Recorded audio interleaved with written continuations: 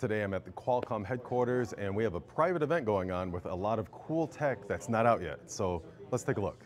Here we have a side-by-side using DaVinci Resolve on the Snapdragon X Elite and the Intel Core i5, right? Core Ultra Core 7. Ultra 7, sorry. Yeah, all good. 155H. 155H. Intel, let's work on the names. But, so please show me the side-by-side comparison of DaVinci Resolve. And this is using what, MetaMask or? Yeah, this is actually, we're using DaVinci masking? Resolve, and this is the new version that's coming to market soon that's recompiled for the ARM architecture of the Snapdragon X Elite. Fantastic. But, they're using, they have many features that they're going to transition from using their traditional algorithms.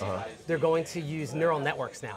So what we're demonstrating is one of those features right now called Magic Mask that does object tracking. So that you can make enhancements to just that one object in the image. So what we're going to do is we're going to run it on both of them, but we're running it on our NPU, and our NPU, it's going to be the world's fastest NPU for laptops. It can produce 45 TOPS.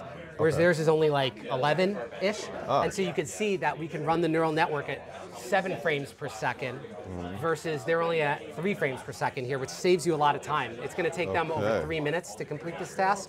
Whereas for us, we're down to 1 minute, 20 seconds here. And you can see that if you go into the task manager, it's actually running the neural network on the NPU.